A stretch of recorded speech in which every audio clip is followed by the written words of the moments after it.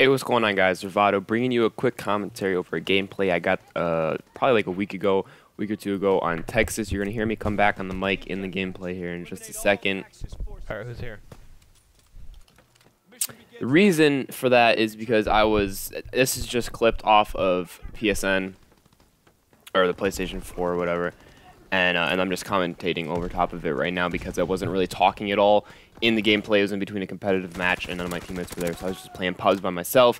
Anyways, that's not the point of the video. You're gonna hear me later on in the video as well, so I'll just try and stop commentating for a second so they don't like overlap each other and it sounds weird or whatever. Anyways, the point of this gameplay is I was using the Orso.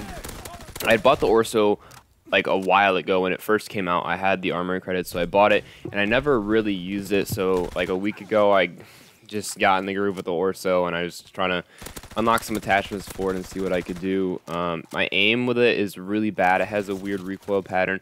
Also, the reload animation when you're completely out of bullets is really weird because it like takes the clip out and puts it back in really quick, and you think you're reloaded, but it still has to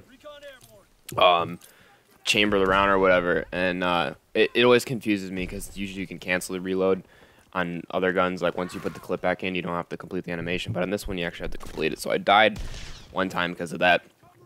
After I died twice, I go on a kill streak in their spawn. I really do a good job at keeping them in their spawn. My teammates had like the left side, and I had like mid and right and covered the left a little bit. I ended up picking up 1941. That gun is actually insane. That gun is a really, really underrated AR. Honestly, I started using it a little bit in pubs as well. It's insane, dude. Especially with high caliber, and you get some extended mag on it. Thing rips for sure. But I go out a nice little kill streak in their spawn. I think it's like almost to 20 by the time the game ends. I think I joined this game late, or maybe because I wasn't at my setup when the game started. I probably could have gotten the Vicious if I was there the entire time. But my score streak's just UAV, artillery, and paratroopers. I like to use UAV just because there's not like a VSAT in this game. If there was a VSAT, I probably wouldn't run UAV at all and just have like 2 high kill score streaks and then like a VSAT or whatever, which hopefully Black Ops 4 will have. I saw the reveal on that. It looks like an absolutely fantastic game in my opinion. The multiplayer is going to be amazing.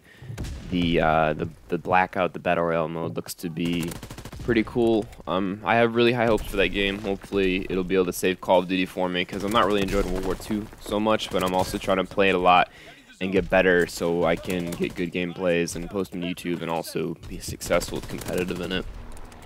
But I'm really excited for Black Ops 4, and I'm glad it's coming out on October 12th rather than early November like most of the Call of Duties come out, because I honestly don't know how I would wait that long and play World War II for that long.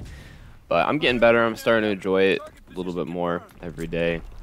Finding some guns that I like to use and whatever. That helps me enjoy it. The gameplay's coming to an end here. Nothing really too exciting. This is a quick video. I thought I'd share it because I guess it was kind of cool how I just kept them in their spawn. Teammates helped me a little bit, but I did a good amount of work too. Anyways, I hope you guys do enjoy the gameplay. If you do, leave a like. If you're new to my channel, please subscribe. I would greatly appreciate it. It really motivates me to make more videos when I know and see that people are watching and enjoying them. And until next time, keep it saucy.